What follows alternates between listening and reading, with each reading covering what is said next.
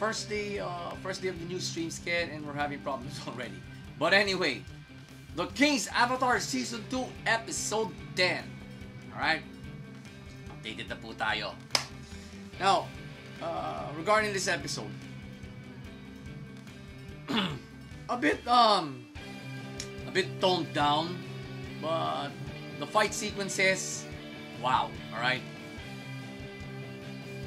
The fact of the matter is, Yashahime is using another account. Binili niya to. Medyo malakas na, may kalakasan eh. Just to infiltrate a guild. He eventually meets, ayun nga, someone from another guild. At nakilala niya pala ito nung in all the years that he's been in the finals of the Glory Pro League Championship. Parati niya nakakalaban sa finals to. Mas nauna pa sa kanyang mag-retire. Right? He failed to recruit that guy, but now their eyes are now on this cleric. Yeah. Yung pala lalaki ang owner. Alam nyo, it's not common, okay? It's not common that that a male player or that someone basically will create an avatar of another gender. All right? May mga na-encounter na rin ako mga players na ganun in all the online games I played all those years ago. Yung pala, akala mo babae yung avatar, pero ang nasa likod pala nun, lalaki. Yung pala, Becky. Meron din mga lalaking avatar na lalaking itsura, yung pala, ang owner ng account na yun, babae. Alright? But that doesn't mean na yun ang gender preference nila. They're just holding on. They're trying to do their very best to keep their offline lives private. It's also a way of doing that. But anyway, final scene, yun nga, sinabi ni Yeshua, let's get down to business. Ayan. So, the usual double dealing, okay, para siya makapasok sa kabilang guild. Yun nga, eventually, na-meet niya ang dalawang player na to. Okay. Overall, it's a good episode. It's a good episode. I'll give it to that, okay? I'll give it to that. It's a really good episode. Mainly because may nakilala siyang nakita sila uli ng player ng dating player ng team na parati nilang tinatalo sa finals when he was with Excellent Era. So kumaga throwback mode si Yeshu when he met that player again in here in Glory. Tapos nga nasak siya. Yung babaeng cleric na parati pala tumutulong sa kanya, walang yan, lalaki pala owner ng account. Nag-gets niya eh. Madali makalata si Yeshu eh. Kung sino yung mga players sa likod ng avatar eh. Being a long-time player of Glory. So, kumaga, unang galo pala ng avatar na yon, alam na niya eh. Nakakalata na niya. So, pacing, pacing, yeah, they've improved on it. Okay. Ang laki na naging improvement. So, hindi na masyadong hindi na ganun kabilis dumaldal yung mga voice actors na Chinese. So, yung subtitles, nababasa mo na. May nakukuha na ng mata ko. Yung flow, yeah, it's good. Plot is basically good because the plot is decent because he's done this before. He's done this before. Alam natin lahat yan in season 2.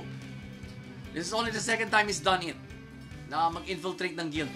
But this time, dito, he used another account. Okay? An account that he actually bought from one of his broker connections. Okay? So, The King's Avatar Season 2 Episode 10. One thumb up lang. One thumb up lang. Right? Why? Kasi, it's the road to the finale. Okay? We're now 2 episodes bago magtapos ang Season 2. Right? After 10. After episode 10, yeah, it's down to just 2 episodes. Medyo sana...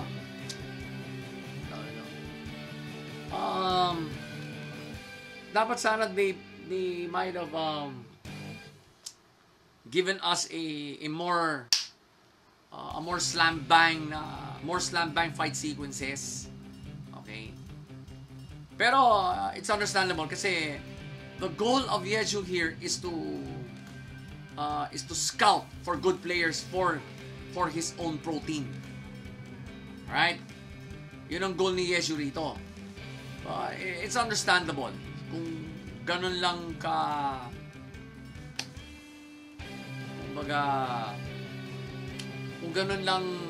galing yung episode na to. Alright? Kasi the animators wanted to stick to Yeshu's original goal of he's going to infiltrate another guild to scout for potential recruits.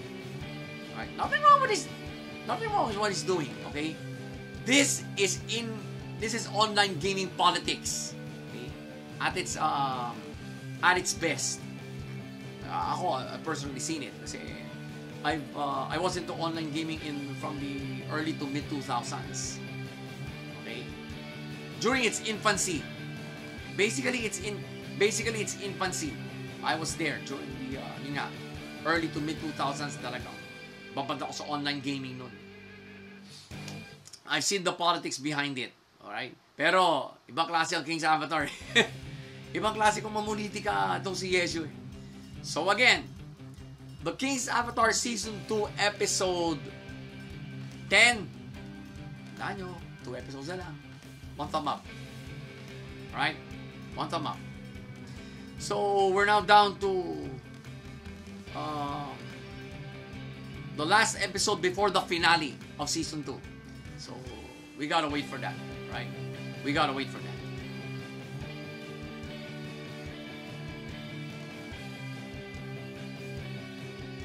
I'm Standing on 1 Million Lives, Episode 8. Wow, alright? I never knew Yusuke can be that ruthless. Okay? As a result, nakapatay sila ng human character. But in the final scene, okay, I think you've already seen the B-roll. Seen the B-roll?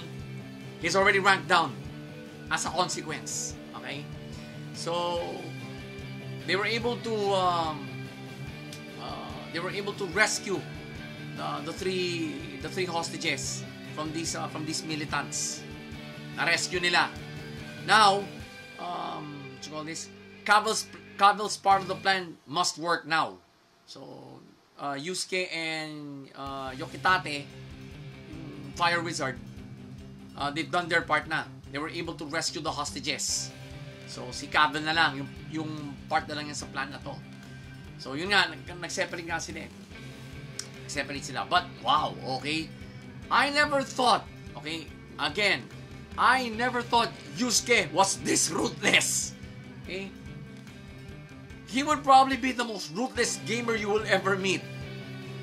Okay, so, sinabi niya nun huwag na natin pakialaman ang mga buhay, ang buhay ng mga nandito. We have our own lives to count on. We have our own lives to matter. Our own lives matter. Kaya yun. And of course, siyempre, inaalala rin niya yung the countless lives they have left dun sa totoong mundo. Right? Kaya nga, I'm Standing on 1 Million Lives. Title ng anime na to. Right? So, medyo gets ko na yung, medyo nagigets ko na yung flow ng storya. Nagigets ko na yung storyline ng anime na to. So, overall, it's a really good episode. Okay? It's a really good episode. Mainly because this is probably the most ruthless plan Yusuke has ever come up with. Kasi may namatay na isang tao. Okay? Kasi we all know, bago silang pumatay ng tao sa mundong yun. But due to his plan, they already did. So as a consequence, pero hindi. Siya lang yata yung nag-rank down. No? Siya lang yung nag-rank down because of the casualty. Siya lang yung nag-rank down. Now, this poses another question for the next episode. Bakit siya lang? Bakit si Yusuke lang? Alright? So, the pace, yung pacing, yung flow, okay siya. Yung flow at saka yung pacing. It's highly understandable kasi two-pronged yung plano eh. It's a two-pronged plan yung device ni Yusuke for this. For them to achieve the quest. Alright? For them to achieve the quest and rescue the hostages at the same time. Okay, so, nagdalawang team sila eh. Okay? So, I'm standing on 1 Million Lives episode 8. 2 thumbs up. Okay? 2 thumbs up. Talagang wow. Okay? I don't know if you should, ako personally, I'm impressed with Yusuke. Okay? The character development for this guy, wow. Okay? Mabilis. 8 episodes in. Ngayon pa lang. And, okay, reminder guys. Reminder mga ka-lifestyle. We have already started the road to the finale of this anime. Kasi episode 8 na. Okay, 5 episodes. Yan ang road to the finale. So, what a time for Yusuke's character to develop sa episode 8 pa. The road to the finale. It will probably serve him well in the last few episodes. Okay? Talagang he has asserted himself as the leader of this party. As the leader of their group. Si Yusuke. Being the only gamer, the only legitimate gamer of the group. Being the only legitimate gamer. Kaya ang lawak na experience niya. Tsaka yung ang na-develop dito kasi yung moral code niya. Okay? We are in a game. Okay? It's not that we're dealing with actual human lives here.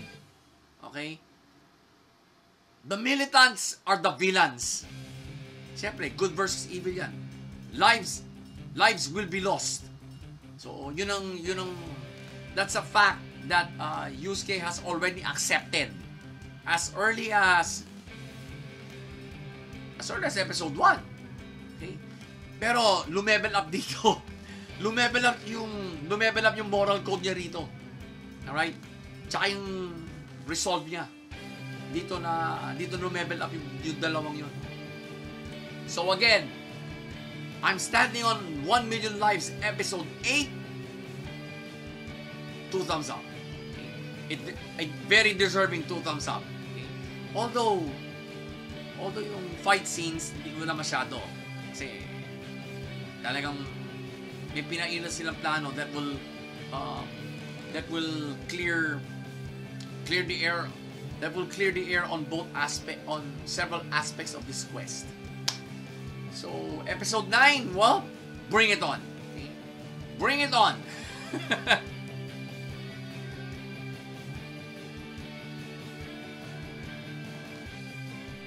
Alright. Yu-Gi-Oh! 7's episode 25. Wow. After suffering his worst loss, Yuga comes back with his own maximum monster. Pero it's at the expense of yung mga accounts nila Gakuto, ni Romin, tsaka ni Luke. Okay? So, kumbaga para makagawa siya ng bagong card, he reactivates the Rush Duel programming. So, in duel, pagburot niyang ganun, nakagawa na siya kagad ng maximum monster. Alright? Final scene, na ilabas niya yun. Okay? Neil was already ahead in the match, in the duel. So, final scene, ayun, nailabas niya yung Maximum Monster, doon natigil yung episode. Right? Wow! Okay?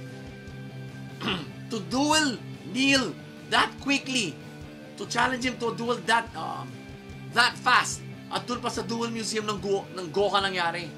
Okay, so, there's debris falling around. Wow! Alright? Kasi, well, titignan ninyo gumawa na sarili niyang card si Neil.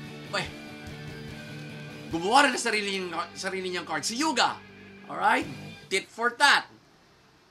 Neil has the leverage. Yuga has the tech. So, talagang, wow. Okay? This is the arch rivalry of the century. Alright? The arch rivalry of the century is born dito sa episode na to. So overall, okay? So overall, it's a mind-blowingly good episode. Okay? To have the lead, to have the main protagonist create his own maximum monster. Okay? Just to duel his what you call this? His the now main antagonist. Okay? If that's not an arch rivalry to you, I don't know what is. Okay? Yung pace, of course, the duel. The duel script is really good. Although, we've only seen half of it. Okay? Ganito pa lang, kalahati pa lang, maganda na yung duel script. So, the overall pacing, flow, I did not expect Yuga to challenge Neil that fast. Doon mismo nung nagkita sila uli sa Duel Museum. Sa Duel Museum pa. Alright? I believe that this duel is now paying homage to the old school series, the old school trilogy. Alright? So, Yu-Gi-Oh! 7's episode 25. 2 thumbs up and a big 2. 2 thumbs up and a big 2. Okay? So, what are we going to expect in the next episode? I don't know. But no spoilers. Pero, ito pa masasabi ko sa episode na to. It is so mind-blowing that, well, Konami should now release the rules regarding the maximum summon. Okay? Ilabas nyo na, Konami, on the exact mechanics on how to do the maximum summon. Okay? For everyone who is doing playing Rush Duels right now. Okay? For their sake na lang. Wag na lang kami mga OCGers. Wag na muna kami. Alright? Wag na muna kami. We're just content right now with the anime. Okay? For us to even think that the maximum summon is going to also debut in the OCG, wag muna. Sa mga Rush Duels muna. Sila muna. Alright? Sa mga Rush Duelers muna. So again, Yu-Gi-Oh! 7's episode 25. 2 thumbs up. Alright? A maximum summon type of 2 thumbs up. I just can't wait for the episode, okay? I just cannot wait for the next episode. The conclusion of this duel. Yung Yuga versus Neil 2. Alright? Another great Yu-Gi-Oh! Arch rivalry has been born. Alright? Yun lang.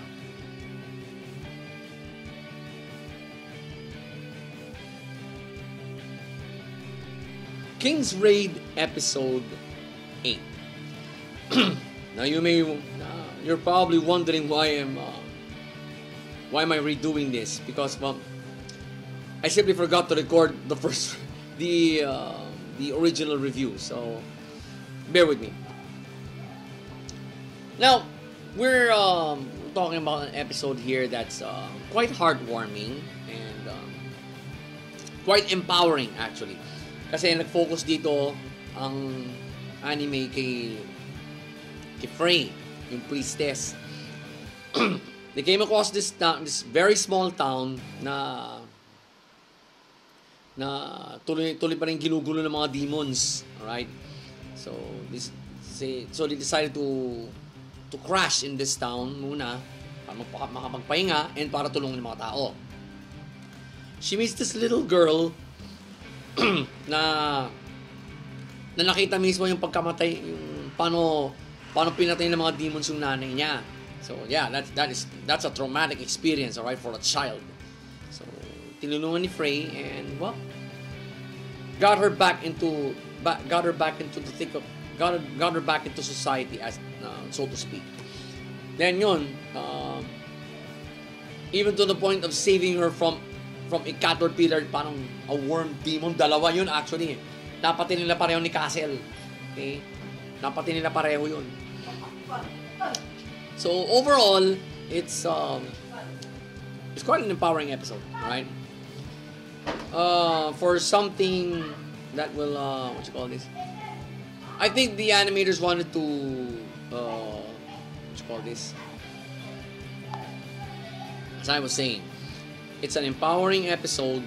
The flow, the pace, talagang ang intent talaga ng animators to empower us with a lesson of empathy, compassion, and public service. Okay, doing service to others. Right? You don't need to be a politician to serve others. All right, tandaan niyo yan.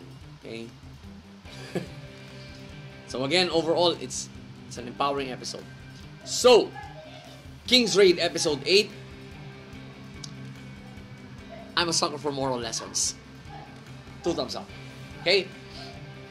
Well, what was the moral lesson of this episode? Well, like I said kanina, you need to feel empathy and compassion at all times. Kasi you may never know when these people are going to help you in your time of need. Right? So, again, King's Raid episode 8, 2 thumbs up.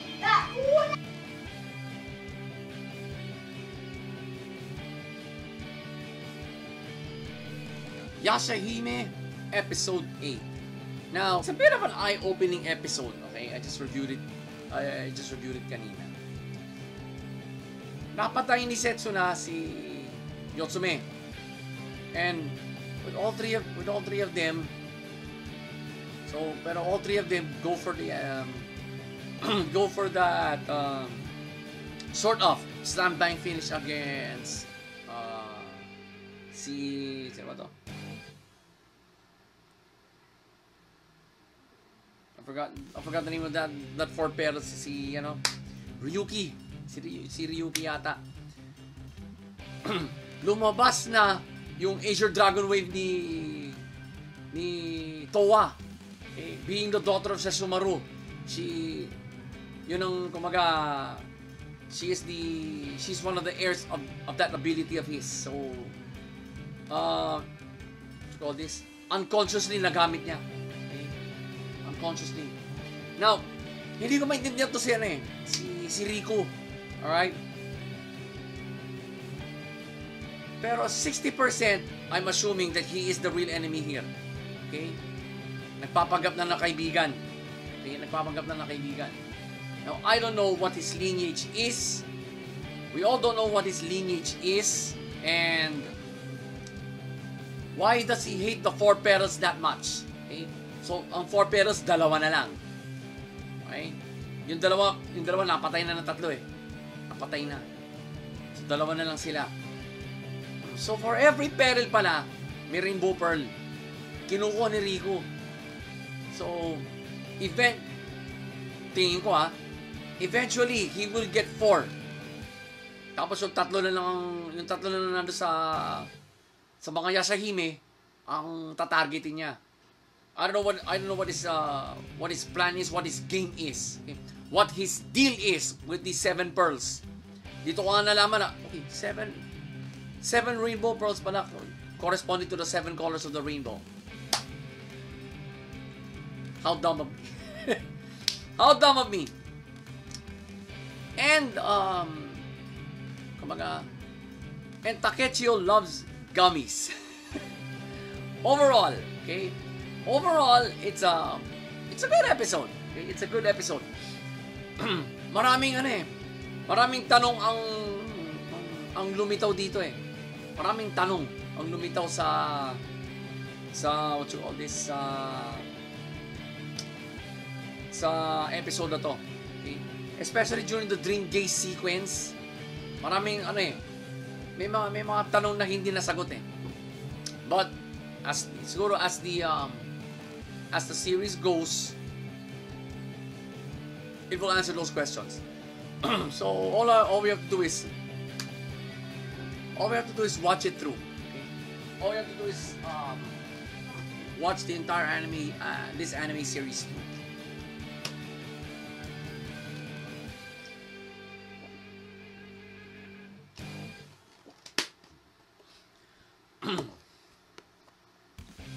So, Yashahime episode 8. 2 thumbs up. Okay? Bakit? Kasi may mga komplikasyon eh. Because of those questions, well, as you know, unanswered questions come complications. Yan ang yan eh. Yan ang parallel niyan eh. With unanswered questions come complications. So, ang nakaka-complicate dito si Riku. Alright? We still don't know what his agenda is. Okay? And Takechio, we know a bit now of his past. If you've seen the dream sequence involving the young Takechio, si Miroko ang nakaampon pala sa kanya, binigay siya kay Jubei. Right? So he is the son of Hachi. Okay? Kakampi nila Inuyasha yun. Kumbaga, he's the Lord of the Raccoon Demons. Kaya kita mo, mukhang raccoon si Takechio. Kaya pala. Okay? He is the son of Hachi. Kaibigan nila Inuyasha yun. Kaibigan ni Inuyasha. Wow. Okay? I'm very sure down the road, all these questions will be answered. Tsaka yung isang dream gaze yung isang dream sequence involving the baby Moroha. Tsaka syempre mga magulang niya si Inuyasha at si Kagome. Have you seen that? Inuyasha is about to face both Sesshomaru and Benimaru.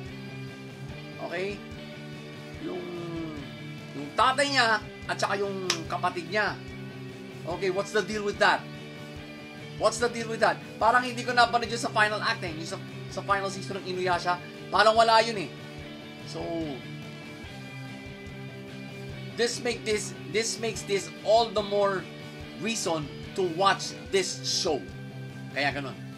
So again, Yashahime episode 8, 2 thumbs up. Right? 2 thumbs up. So, we're going to wait for those questions to be answered. Kaya, tutok lang tayo mga ka-lifestyle. Alright? Tutok lang. Yashahime is starting to be the true spin-off of Inuyasha.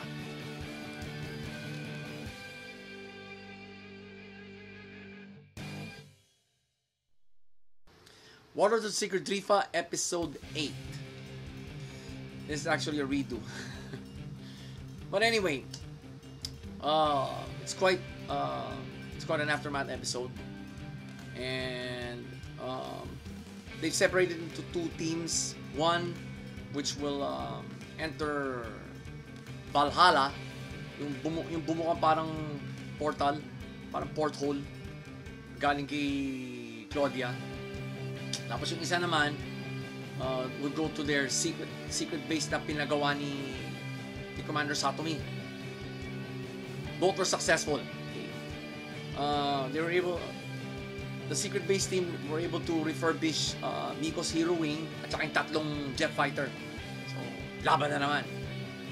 So, pumasok sila sa area of influence ng primary pillar. Yun, inatake na naman sila. Then, of course, And there's Sonoka, who's still coping with the loss. Still coping with the fact na hindi siya makatulong. She can't fly, she can't fight. But lo and behold, she's got something to do right. She's got something to do right now dahil yung tinulungan niyang sa cafeteria, yung nagbibigay ng pagkain na babae, buntis pala. Mukhang mapapaanak. Looks like she's going to help that woman give birth. All right. And the usual comic relief of these the three lolicons, all right? Did my ears serve me correct? One of them wants to marry Miko. Hello. Wala pa yata 13 years old yung tong babaeng to. Gusto niya lang pakasalan. Ano ba yan? You're grown men, damn it. Give the girl a life. But overall, it's a really good episode. Okay? For an aftermath type of episode, it's really good. Dahil may konting what you call this? May konting comic relief, of course, provided by the three lolicons. I now call them the three lolicons. Okay? And from the second half of the episode onwards, it's a race against time. Dahil doon sa na-discover nila Claudia and Azu, yung team nila. And I know the plot, the flow, the pacing, all good. Okay? All good and understandable. It's easily digestible, okay? You can easily digest this episode. Dahil hindi siya in-express na kind of episode. And yeah, it's a really good episode. Okay, it's a really good episode.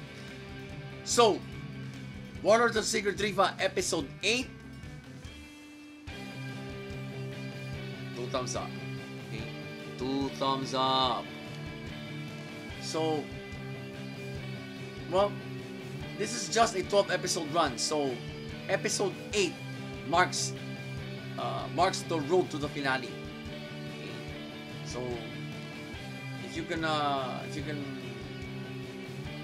get it already, talagang feel ko that the road to the finale has begun.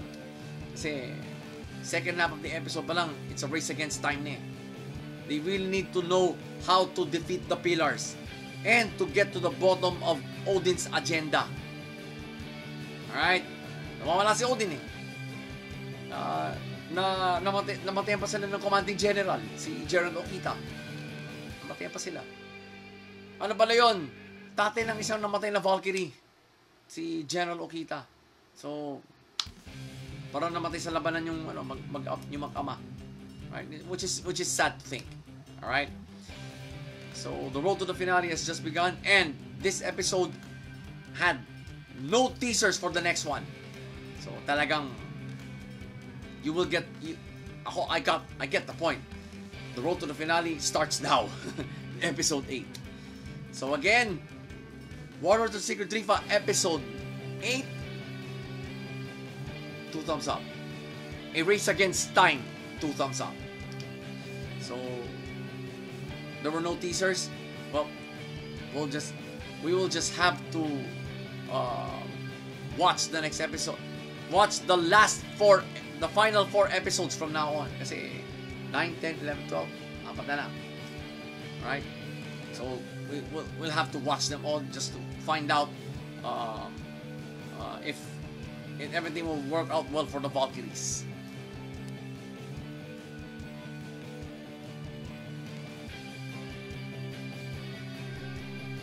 Alright, Jujutsu Kaisen Episode 8. Hindi pa nag-uumpisa yung exchange event, nagkakainit na sila. Nagbubugbuga na. Kawawa sino ba yun? I forgot his name. So, the spiky hair na kasama ni Yuji. Alright. Yung nagko-command ng mga animal spirits. Yun. Kawawa siya dito sa yung isang senior niya. Grabe. And did you see the final scene? It's 1 month later. So, nakakalabas na si Yuji. So, he's investigating something na. So, masama na siya actually sa mga investigasyon na hindi kasama si Gojo. Siguro it's part of his retraining. Right? It's part of his retraining. And, wow. I can't wait. Pero teka, 1 month later, tapos na exchange event. Diba? Kasi malapit na yung exchange event eh. Alright? So, I don't know. Okay? Kasi ang naging highlight, eh, may iniimbestigahan si Yuji tsaka yung isang kasama niyang master. I think master ba yun or basta ano niya, instructor niya. I remember that guy, instructor siya. Instructor din yun. Pero he's not the principal. Okay? He's not the principal. So overall, it's a really good episode. Okay? It's a really good episode. Bakit? Kasi we got to meet new characters, potential allies, and if you've seen the second to the final scene, a new enemy. All right. I don't know how this new enemy operates, pero by the way, I deduced it. Siya yung pumatay na sa tatlong high school students na ba yun? Kumbaga, ginawang ginawang clay model yung ulo, yung mga bungo, putarakis. Akala mo nagkay-clay modeling eh. Walang yan. Akala mo nagkay-clay art eh. Wow. Okay? If they have enemies as sadistic as this, I'm gonna stick around watching this anime. Okay? I'm gonna stick around. Abay, pucha, ganito pala kasadista mga magiging kalaban nila later on. Wow. Yuji needs to speed up his re-education. Okay? Kailangan na siya talaga ng mga kasama niya, mga kaibigan niya. Overall, yeah, again, it's a really good episode. Yung pace, flow, tsaka yung episode plot, okay siya. Hindi boring because there are fight scenes, okay? Kahit among students, the fight scenes are over. That fight scene is over the top, yung sa unang part ng episode. So, Jujutsu Kaisen episode 8, 2 thumbs up. Alright? 2 thumbs up. 2 thumbs up. Now, what stops me is this. Bakit in advance ng 1 month yung storya? Alright? Bakit in advance ng 1 month ang storya? That's what I wanna know. But hey, this anime is slated for 24 episodes, so we got lots of time to find out. We have lots of time to find out. So I'm gonna keep a special tab on this episode kasi medyo stumped ako talaga eh. Clueless ako as to why. Bakit in advance ng isang buwan yung storya, yung storyline. Right? But anyway, again, Jujutsu Kaisen episode 8, 2 thumbs up. Alright? Alright? 2 thumbs up. So, let's just wait for the next episode. Alright? I'm sure it'll be just as exciting, if not more exciting than this one.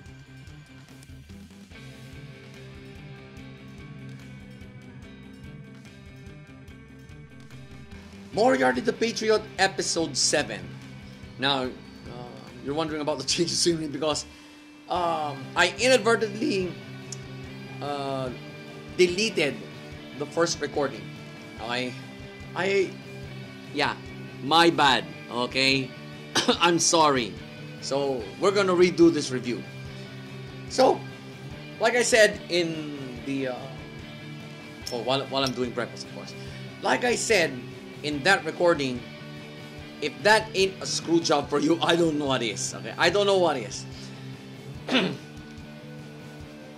I mean, Moriarty and his gang devised this plan down to the last detail. Alright? Talagang planado, masasabi nyo talaga. And the way Enders died, law enforcement agencies would easily rule that off as a suicide. Kasi, alright, Enders was being shot at by Moran. Okay? Kumaga pellet lang eh. Pellet lang yung ginagamit ni Moran, hindi talaga bala. Right? Pellet lang. Yung pok, tok, gaganon lang. Hanggang sa bumitaw siya sa flagpole, ayun, nahulog. Alright? With that kind of a screw job, it won't pass off as a murder, but a suicide. Grabe. Just goes to show you how devious James Moriarty is. Alright? How much he hates the nobility. And he's wow. And he's proven that again in this episode. Overall,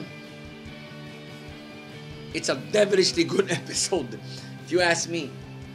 It's a devilishly good episode. Kasi, okay, the pace, the flow, okay, which, the pace and flow carrying over from the previous one, talagang seamless. Talagang seamless siya. Alright?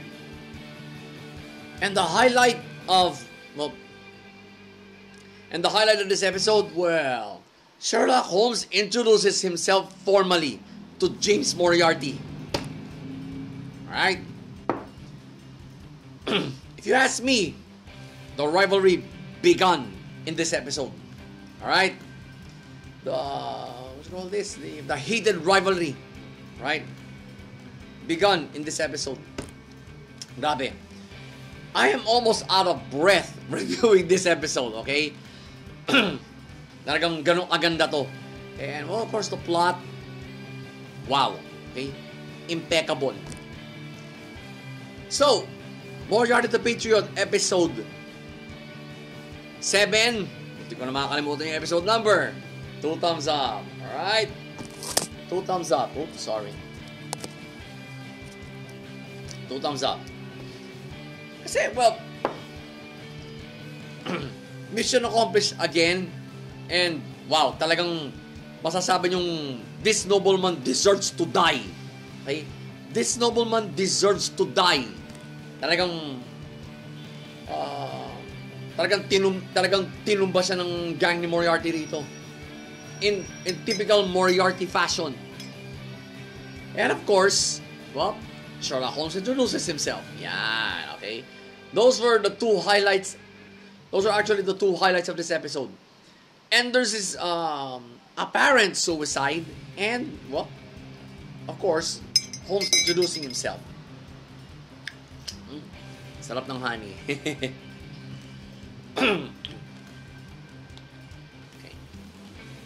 So again, Moriarty the Patriot, episode 7, 2 thumbs up. And this also ends a mini arc. And we're going to start a new one. Wow. How exciting is this anime, huh? How exciting is this anime?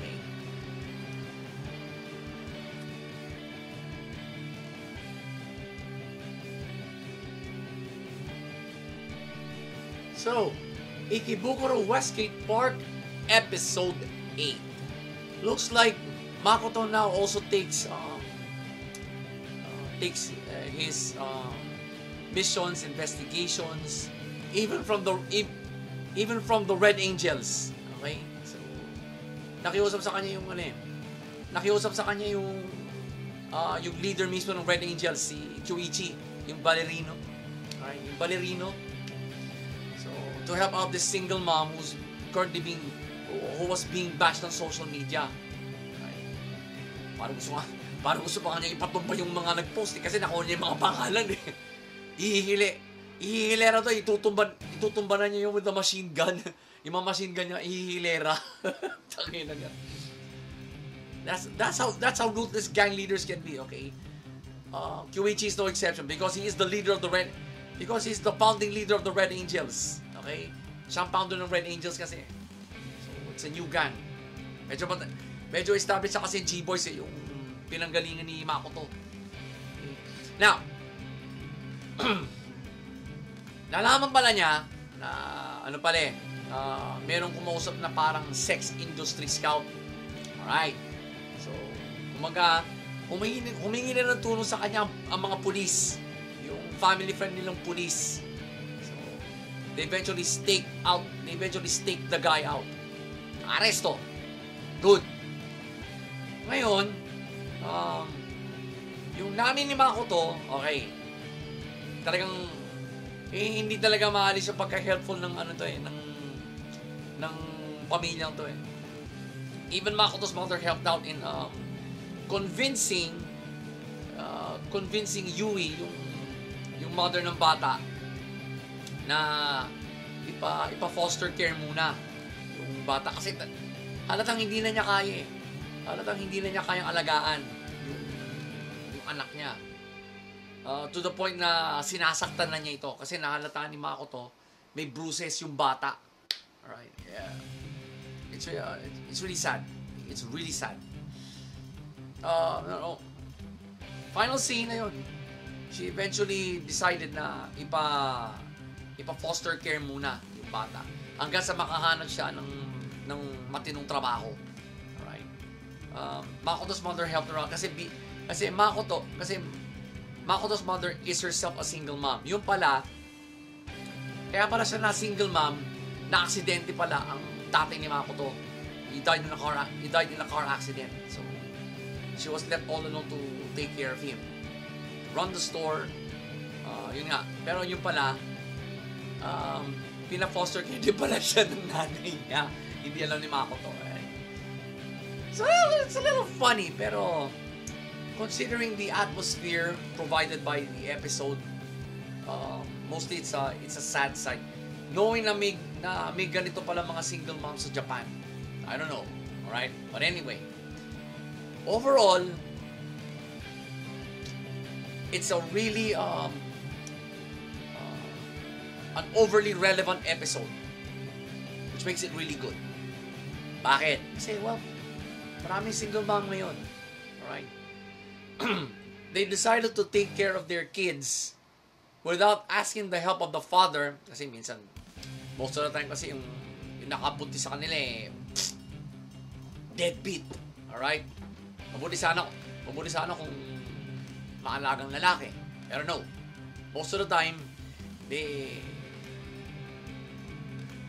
deadbeats father children without taking without being accountable for them.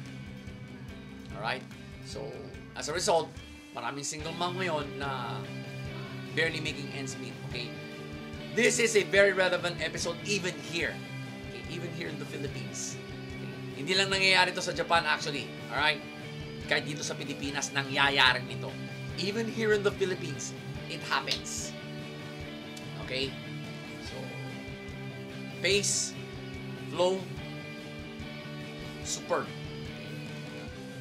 Talagang not exactly an eye-opening episode, but probably its most socially conscious episode ng anime na to.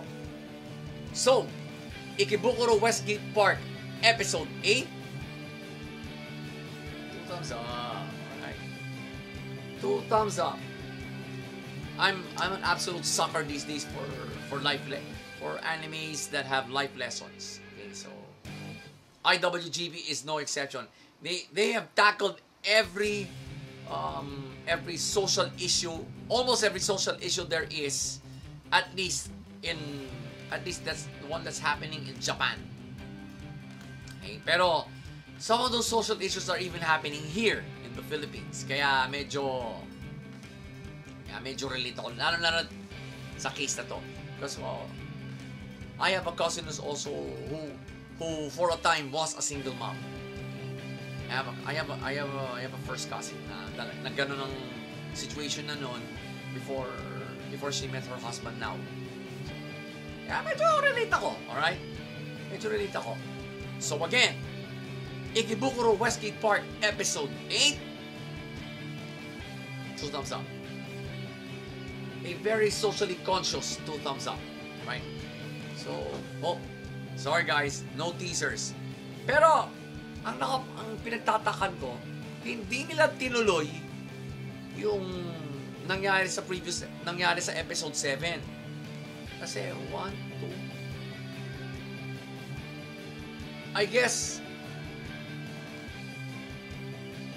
they'll be concluding that in other episodes. Or, itong nangyaring ito sa episode 8, konektado sa magiging finale or sa finale ng mini arc na to. Alright? It's yet to be seen. We'll have to wait for the next episode. But, mind you mga ka-lifestyle, the road to the finale of this anime has begun. Kasi episode 8 na. This one is slated for 12 episodes.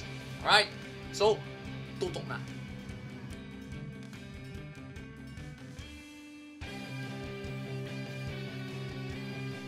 Noblesse episode 8.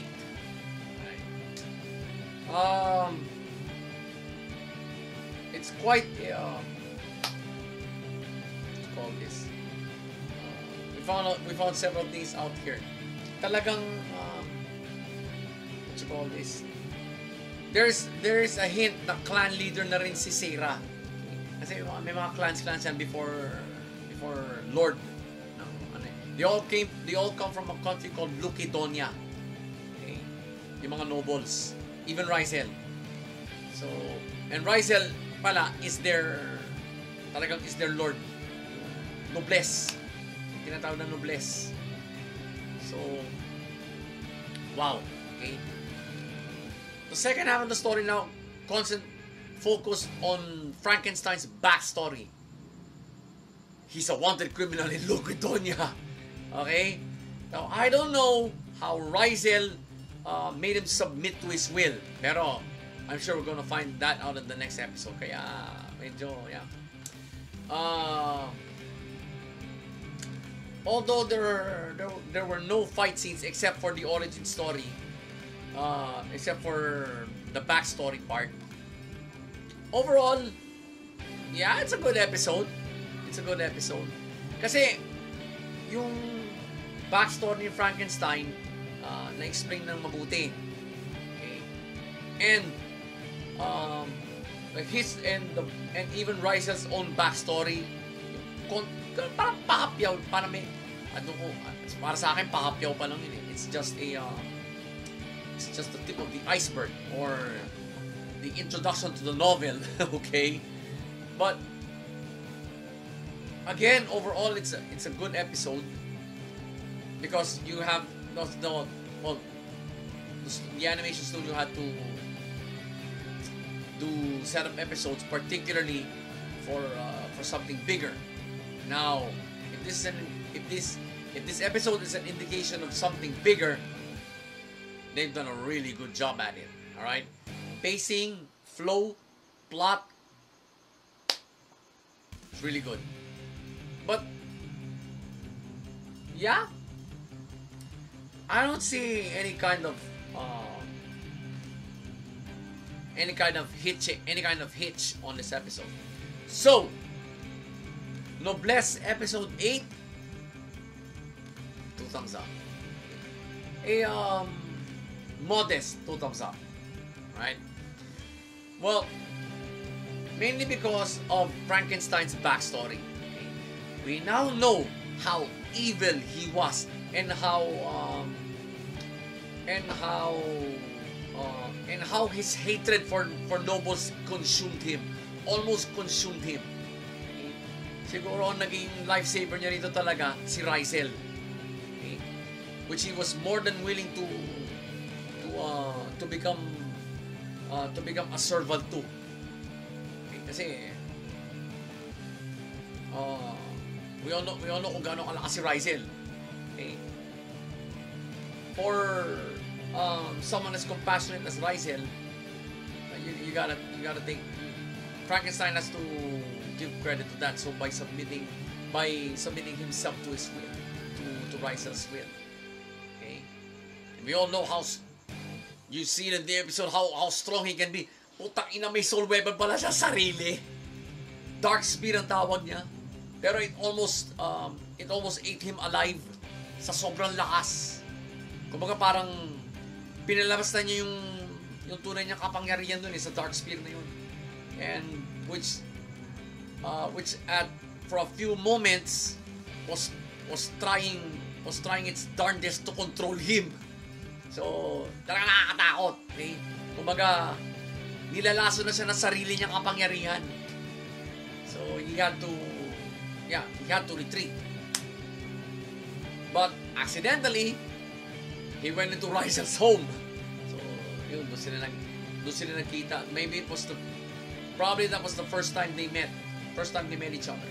So, maganda yung backstory. Okay? Maganda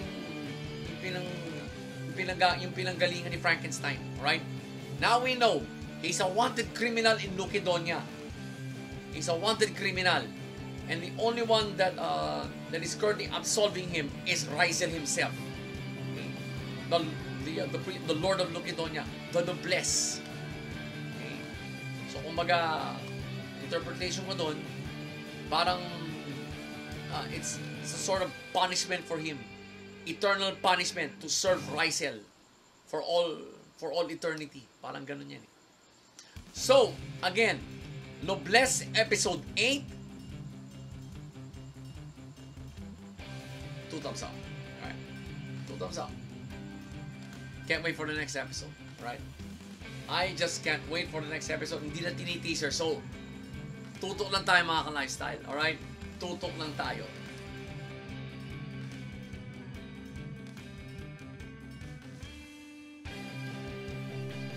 So, Akudama Drive Episode 8. It's quite an aftermath episode, to be honest. Alright? Karin na ni Doctor yung pagiging niya yung pagkakalaglag niya sa mga iba niyang kasama. Alright? Everybody's on the run. It's because of her. Everybody's on the run. And, well, si Swindler or ordinary person, she now has to survive on her own. At bit-bit pa niya tong isang immortal na bata, si Sister. Although Sister doesn't need protection kasi patay mo man siya, mabubuhay na lang siya uli. Alright? How convenient. She runs into some thugs. Napatay niya yung dalawa. Yung huli, dinisable ni Courier who suddenly came to help. Ayun nga, final scene, umagri siya na tulungan si ordinary person na dalhin yung bata kung saan nandun yung kapatid niya, si brother. So, well, it's now official. The race to the finale has just begun for this anime. Okay? So, baka baka sa ganung way magtatapos ito. Tandaan nyo, Akudama Drive is scheduled for 12 episodes. So, kung road to the finale, that's episode 8. Episode 8. Alright? So, overall, for an aftermath episode, it's really good. Okay? It shows where everybody. It actually showed where everybody is. Okay? Even Cutthroat. Nandun din siya sa kasi pinagbagsakan ng command module ng kanilang rocket nila Sister tsaka ni ordinary person. Andun din siya pero hindi siya nakita. Now, he wants to hunt both of them down. I don't know why. He's the craziest amongst all the Akudama, okay? He's the craziest. Kaya nga siya bibitayin nun ng episode 1 eh. Bibitayin na siya nun eh. Ng mga executioner eh. So, flow, the pacing, okay. it's not that fast right now. Kasi, syempre, ipapakita dapat kung where everybody is. Where everybody is. Right? So, they did a good job in showing the viewers on where everybody is at. Okay? Ganda. Ganda siya. So, Akudama Drive Episode 8. 2 thumbs up. Alright? 2 thumbs up. I'll tell you why. My main reason why. It's not boring. Alright? It isn't. Usually, if it's an aftermath episode, it's kind of dragging plot. The pacing is so dragging. Nope, not this.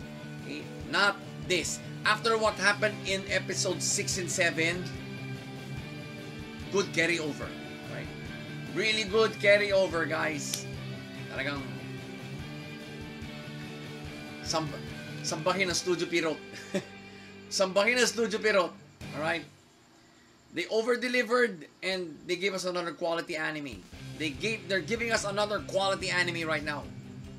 And the road to the finale has just begun for this anime. Kaya magandang episode 8 ito. Kasi the road to the finale in a 12 episode run is 5. Usually 5 yan eh.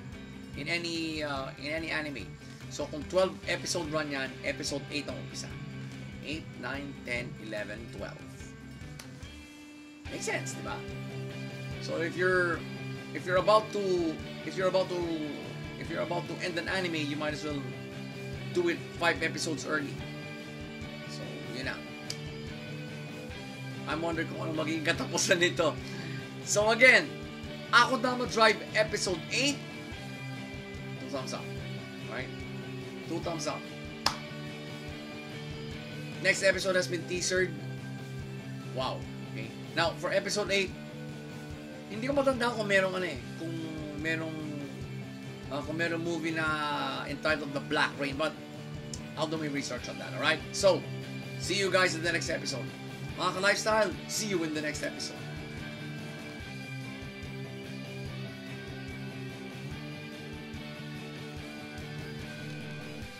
Higurashi 2020 Episode 9. Okay. Maybe for every mini arc there's a not exactly a side story but a backstory to each of the 4 girls. Kasi natakal na natin yung kay Rena, which culminated in her and Keiichi stabbing each other. Alright? Her and Keiichi killing each other. Alright? It's one of the, wow, probably the most disturbing episode so far of this reboot. Tapos nag-focus na rin tayo kay Myon. Alright? Then I think we're now watching Satoko's side of the story. Alright? Parang ang ganun eh. Kasi right now, this episode is focused on Satoko, okay? The prankster. Yung prankster ng grupo. Okay? Yung prankster ng barkada nila. She knows how to cook. She can also hold her own in sports. Parang do it all siya eh. And she's the shortest, ha? Siya pa ang pinakamaliit. Siya pa ang pinakamaliit sa kanila lahat.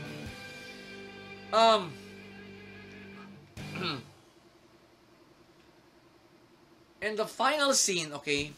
The final scene, medyo napapaisip ako. Who is this guy she's calling Uncle Tepe? Uncle Tepe. Okay? How is this, kasi unang part ng episode, pinakita na, alright? This guy's a loser. Right? How is he actually related to Satoko? Right? So, nalaman din natin dito na patay na pareho magulang ni Satoko. Supposedly, cursed. Right? Cursed. Tapos yung kuya naman niya, lumayas sa Hinamisawa to avoid the curse. And he is actually He's actually a pro baseball player kasi yung Hinamizawa kasi may sariling baseball team. The Hinamizawa Fighters. He is part of that team. So, pro. Consider na. Hindi. Kasi maliit na taon. Baka semi-pro. Semi-pro baseball player siya. And because of the curse, he leaves Hinamizawa para hindi siya abutan. Alright? I guess he got creeped out by how their parents died. Alright? I don't blame him. I don't blame him. Overall, it's a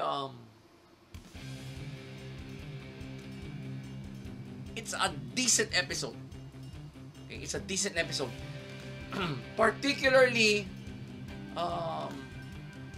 Satoko's actual backstory na yung pala nalalaman natin, and of course this Uncle Pepe guy. Okay?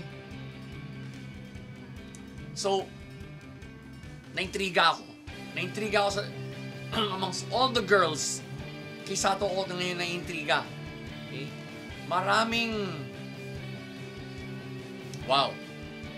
Mukhang maraming issues ito si Satoko. Okay? Now, as to the pacing, the flow, the plot, okay lang siya. But I miss the creepiness. Okay, I wasn't exactly creeped out in this episode, to tell you frankly, mga ka-lifestyle. I wasn't actually creeped out by this episode. So, Higurashi 2020 episode 9. I hate to give it this kind of rating. I hate to give this kind of rating. Pero this episode compelled me to give it this. Bakit? Kasi, well, like I said kanina, I wasn't creeped out. Alright? Higurashi is supposed to creep me out, okay? The last 7 or 8 episodes, talaga na-creep out ako. Alright? Maybe Satoko's story isn't that creepy or disturbing, pero there's something to it, eh. Okay?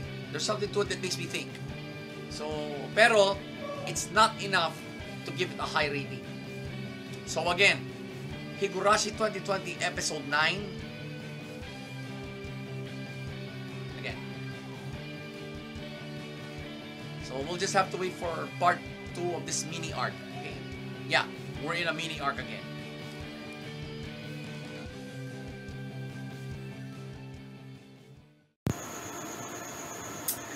So, new streaming schedule on Twitch, and wow, I'm more comfortable putting together this digest, or this particular digest, and future digests. All right, I no longer compress it on just one day. Now, with the new streaming schedule, I can now make any outro as with enough energy and, well, as comfortable as I can. Okay, I don't have to rush things. I don't have to rush this outro. All right.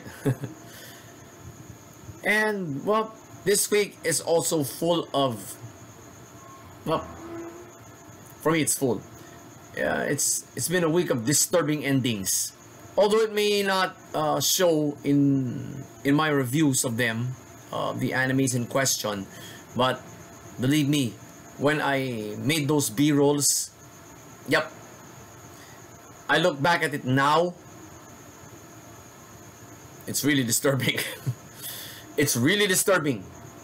All right, so yep, if you have a flair for the disturbing, this is your digest. Well, you've probably proven that already. If not, you wouldn't be watching this outro, would you? So again, mga lifestyle, thank you for watching this digest this far, and thank you also for watching these reviews firsthand on Twitch, for being there on Twitch to get me through this, get me through the first week of the new stream sked. It's been